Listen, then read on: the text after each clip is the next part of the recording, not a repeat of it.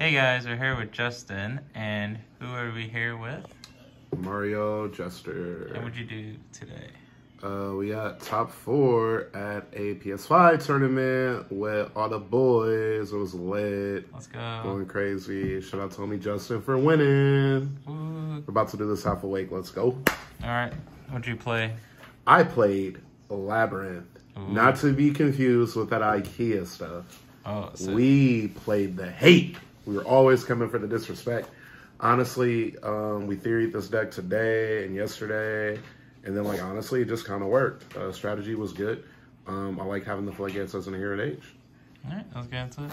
Alrighty, so the Labyrinth cards, at this point, I believe we all know what they do, so I'm just going to go over what I played. So we did 3 Lady, 2 Ariana, a Lovely for the Lab cards. Then we had Board Breakers, the 3 Lava Golems, and Spear Modes. These cards were actually insane. 2 Wannabe, MVB card. That card's crazy. Very quick, short synopsis with this card for those who don't know what it does, because it's relatively new.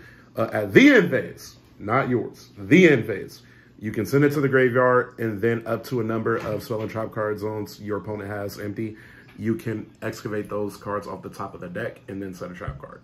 Card scrapped. Should have been at 3. Moving on, we got 3 Extravagance, 1 Prosperity. This should have been backwards. I just actually didn't have 3 of this card, so we had to get in how we can fit it in. You heard me. Trap cards, 3 Evenly Match, 3 Skill Drain, 3 Welcome Lab, 3 Big Welcome Lab, 2 Barrier, 2 Punishment, 2 Compulse, 2 Karma Cannon, 2 Goes and Match, and 2 of this broken card, Tears of the Ogre. This also should have 3. So, with some of the builds, I've seen a lot of, let's say, you'll see him play Heavenly Prison, which definitely is not a bad card. This particular strategy I wanted to do going into the event, I kind of wanted to have some hate going second. So that's why we have, the Evenly Matches, and then the Lava Golems, and then the 1 Spear Mode, wherever that is. Yeah. So the strategy, for the most part, worked. I definitely sided Lawrence, but we'll get into that. Moving on.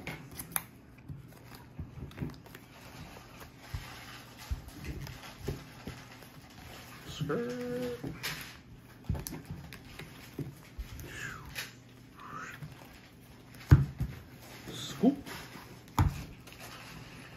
Next, moving on to, we'll do extra, right?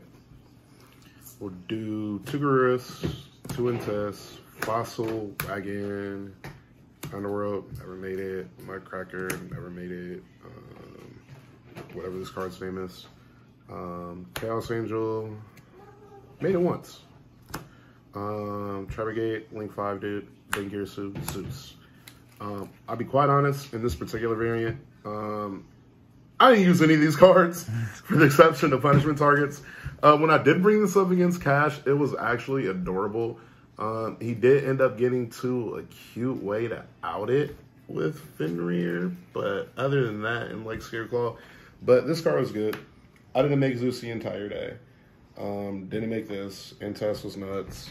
In reality, I would say in this particular variant compared to the furniture strategy, the most utilized extra deck monsters will be these. So,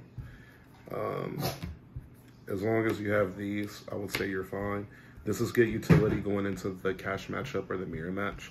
If you go to Kashtira, if you can catch him with the Rise Heart, you can go Punishment on Rise Heart, pop it, and then pop on the other Cash bodies, and then you have follow-up to cut off the recursion by popping Birth or random back row, but the moon, yada yada yada, etc. This card is broken if you make it, because Wannabe is, guess what, a light monster. Unlike some of these other decks, you can actually get its effect to shut off monster effects, so it's pretty cute.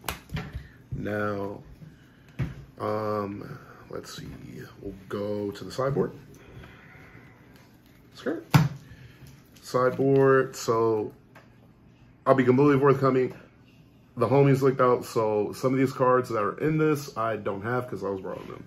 But we have 2 Lord of the Heavenly Prison, 2 Nibiru, 3 Ash Blossom. We always respect Destiny in this matchup.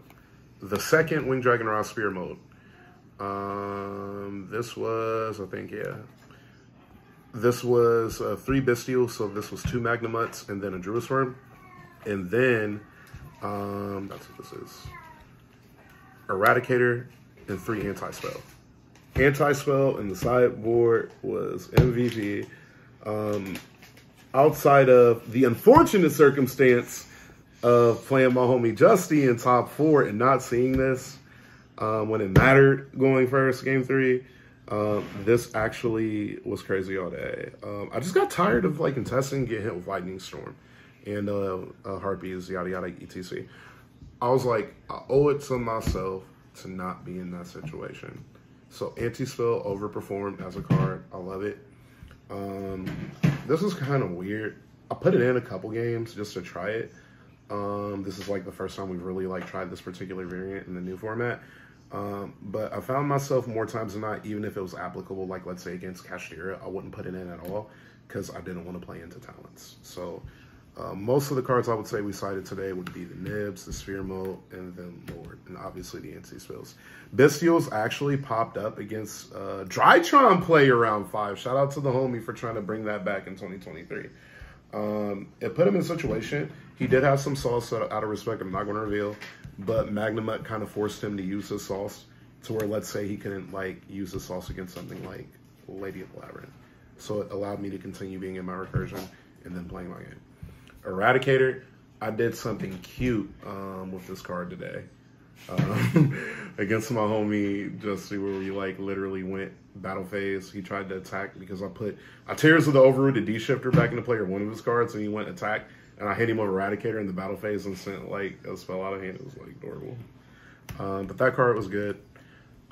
Looking at like how the deck worked, our total overall record is in 6 rounds of Swiss. We went 5-1. I lost round 1. I think it was Sprite Live 20, maybe. You just played this game. Like, nothing crazy. It's just, so that deck too. Yeah, that deck's like nuts. I mean, he just freaking popped off. Like, I couldn't keep up with it. But we played against that. 2 Kashtiras. This dope dude playing Fish, which I didn't think was real up until the point reality kicked in where he could actually activate Shifter in that deck. And I'm like, yo, that's insane. Then the Drytron, then the Cash. And then I played against top 8. Top 8, I played against my homie Larry playing Kashtira. And then I played against Justy, which won it all in top 4 in Kashtira as well. So, any shout-outs?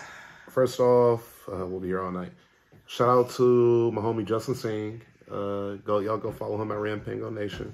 Shout out to the homie Yumpy. Shout out to JNC. Shout out to Ground Game. Shout out to Austin. Shout out to Cincy Yu-Gi-Oh. Shout out to Columbus Yu-Gi-Oh.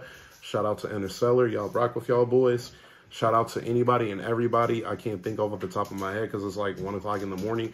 And then last but not least, shout out to my native Mansfield, Ohio, and Post Sport Gaming. We up North Ohio. Deuces. Right. Thank you again and congrats.